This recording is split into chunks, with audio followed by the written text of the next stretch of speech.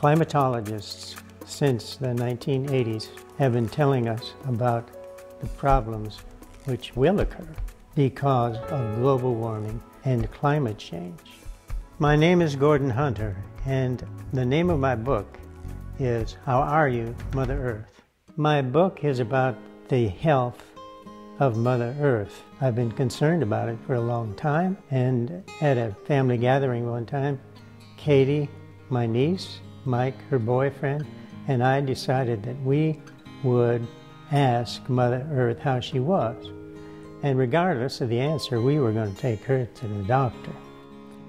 My target audience are young people, or those that are young at heart.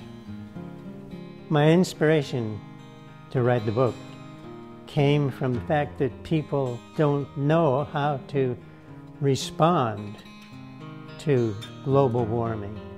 Based on digitized data from weather stations all over the world, Mother Earth has a fever of 1.3 degrees Fahrenheit.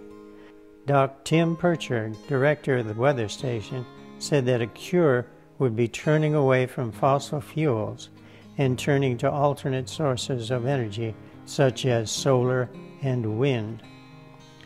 I hope that the readers of my book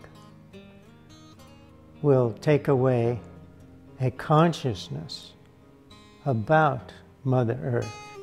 She is one that we need to be concerned about, her health, because without her health, we won't have any health.